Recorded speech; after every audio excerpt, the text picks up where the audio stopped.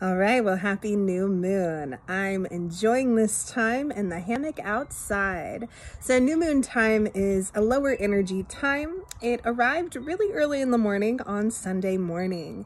This new moon marks a time when spiritual transformation is truly highlighted.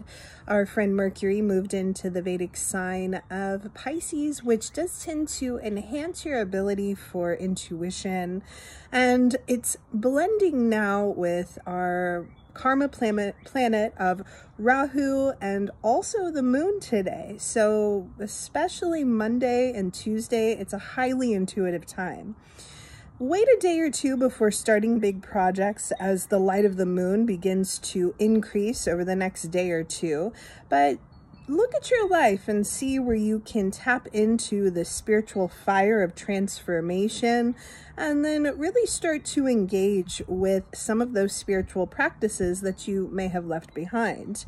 Again, next new moon will be that solar eclipse, which is a serious time of karmic clearing and sometimes some upheaval. So give yourself the gift of a spiritual practice over these next few weeks and enjoy the transformation.